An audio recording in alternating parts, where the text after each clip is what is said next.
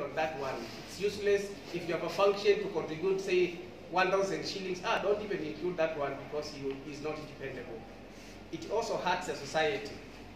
You quite often hear when people are intoxicated, you hear, oh, I was hit by a drunkard on the roads. So even though you might not be abusing it, somebody else who is abusing the drugs is actually now affecting you.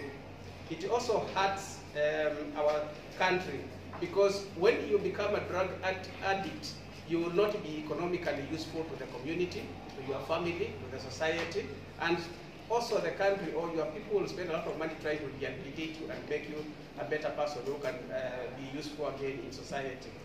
And finally, it makes you lose faith in God, because you depend on hallucinations and being high to get by each day instead of trusting in God and working hard. I want to use the opportunity of the visit of the NACADA director to make one small request through his organization to ensure that substances like marijuana are not legalized in Kenya, as is the case in certain countries of the world. We should avoid pressure from outside the world and ensure that these substances remain banned in Kenya, as there are many conventional medicines which can treat ailments said to be treated by marijuana without affecting the mental health of the patient, like would be the case if they were using marijuana as a treatment.